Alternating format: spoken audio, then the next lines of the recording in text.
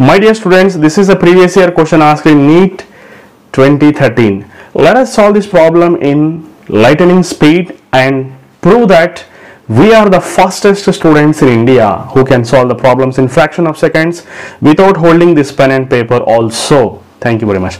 Now let us go ahead. These are the two mirrors. Okay. So let us consider this is mirror OM and this is ON. Okay. And this is light ray P, Q, this is R and this is S. Is it? Then after that you should remember one thing here, that this angle between the two mirrors is given as 70, and it is also said that according to the problem parallel, it is reflected parallel. That means here RS is parallel to OM. RS is parallel to OM. Therefore this is 70 means this is also going to be 70. These are called as corresponding angles.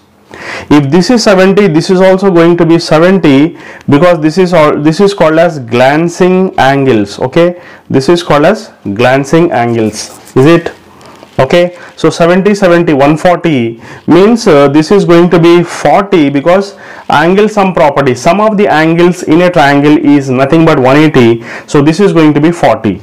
But this plus this together, it is going to be 90 because this is normal. If this is 40, then the remaining part is going to be 50.